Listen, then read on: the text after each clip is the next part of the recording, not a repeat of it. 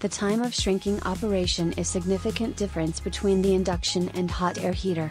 We would like to explain the difference with actual operation.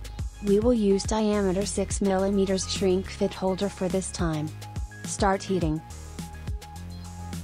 By induction heater, it takes only 18 seconds to insert the tool.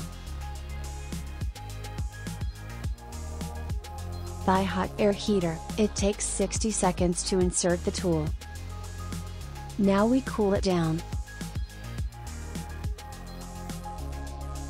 Cooling time for induction heater is 1 minute, because it heats only at the tip of the holder. Hot air heater heats the entire holder, so it takes 5 minutes to cool down.